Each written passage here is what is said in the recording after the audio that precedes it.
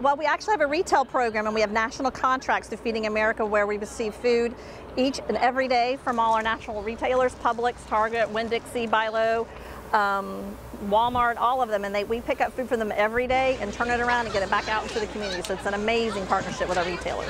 So they're constantly, every single day, taking food, sorting it, inspecting it, and distributing it out, and either through soup kitchens or rehabs or emergency pantries.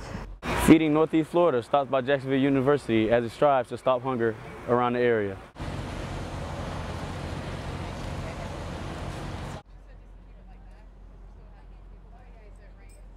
And our international students, our accepted students are all working together to provide food to Arlington residents.